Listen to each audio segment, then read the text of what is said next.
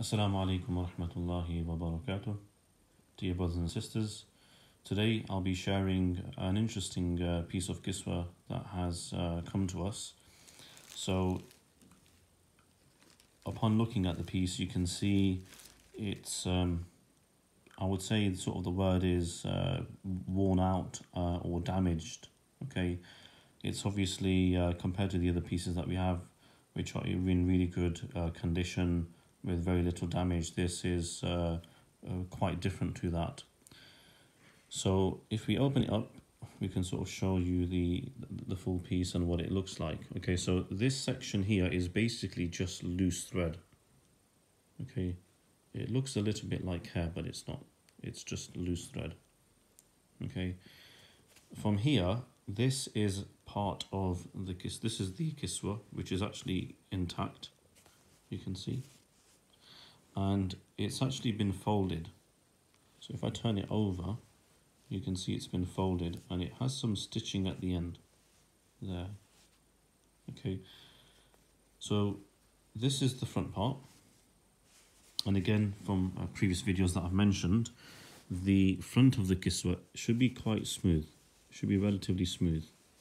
Might have a slight shine to it, but it should be relatively smooth.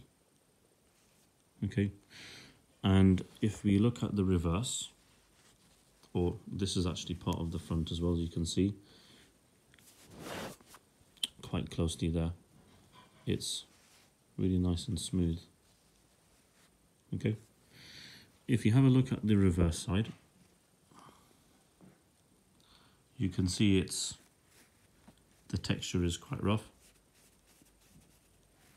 Okay, and it's a matte finish on the inside, so matte on the inside, and it should be a slight sheen. You can see if I move it, you can see the sheen in the light. And the reason why I'm sharing this piece with you is because it has something which the other pieces that I have don't. Now this piece here, this is cotton, and this they use to stitch the pieces together. Okay, so you can see it's been obviously cut, but if you have a look at the Kiswa itself, you can see over here it has a knot there, and that knot is used to tie. You can see just there, it's used to fold the Kiswa or to attach it to the other pieces.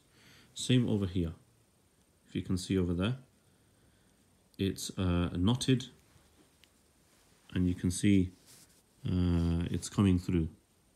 It's coming through from here over to this side. Okay, so you don't tend to, well, you do tend to see this on Kiswa, but the pieces that I have, they are individual pieces, and they don't have this intact.